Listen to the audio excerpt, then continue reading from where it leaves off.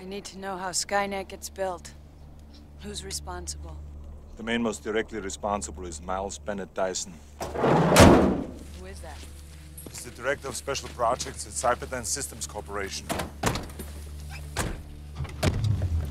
Why him? In a few months, he creates a revolutionary type of microprocessor. Go on. Then what? In 3 years, Cyberdyne will become the largest supplier of military computer systems. All stealth bombers are upgraded with Cyberdyne computers, becoming fully unmanned. Afterwards, they fly with a perfect operational record. The Skynet funding bill is passed. The system goes online on August 4th, 1997. Human decisions are removed from strategic defense. Skynet begins to learn at a geometric rate. It becomes self-aware at 2:14 a.m. Eastern Time, August 29th. In a panic, they try to pull the plug. Skynet fights back. Yes, it launches its missiles against the targets in Russia. Why attack Russia? Aren't they our friends now? Because Skynet knows that the Russian counterattack will eliminate its enemies over here. Jesus.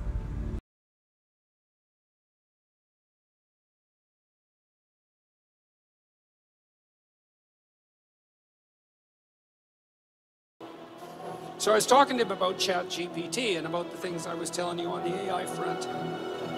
And he's just developed a chip that's optimized for AI, and he told me about it about 2 months ago, and he said, you heard of the internet? And I said, yes, Jim, I've heard of the internet.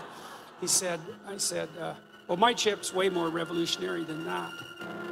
And he's designed all the chips in your iPhones, by the way, so this isn't a person to take lightly. And all the chips that Intel used. And then he went to AMD and made a bunch of chips that competed against his chips at Intel successfully. And then he went back to Intel and made a bunch of chips that competed against his AMD chips. And this is Jim.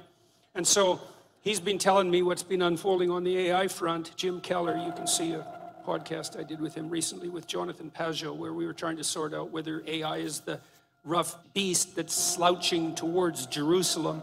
And so you can check that out, but he came up with a proposition for me based on this ChatGPT. He said his AI model's built to generate photorealistic movies in no time flat, including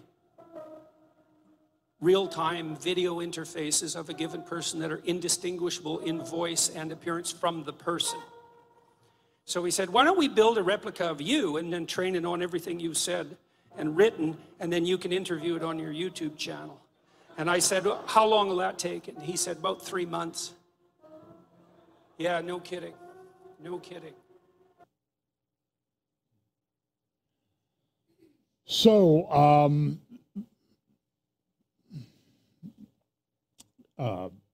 now would be where you should go read 1 Corinthians chapter 15, verses 1 through 4, and make sure you're right with the Lord.